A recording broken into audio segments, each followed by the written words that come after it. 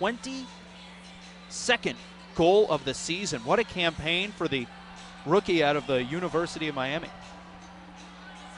So the extra penalty assessed to Will O'Neill cost the Wilkes-Barre Scranton Penguins.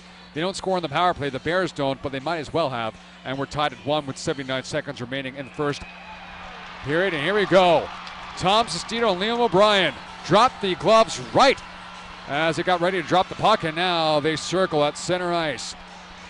Sestito gets the first grab and then the first right hook. O'Brien comes over the top. Sestito answers back with a right, and now O'Brien throwing a series of rights. Sestito comes in with the uppercut.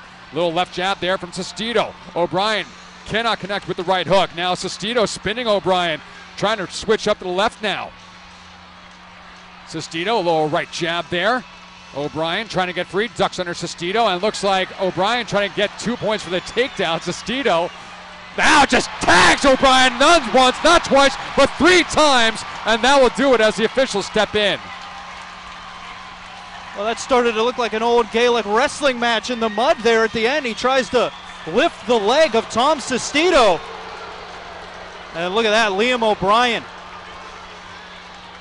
given the same sign that Dennis Bonvie used to give the crowd at this building, and the same one that Patrick McGrath usually gives the crowd after his bouts.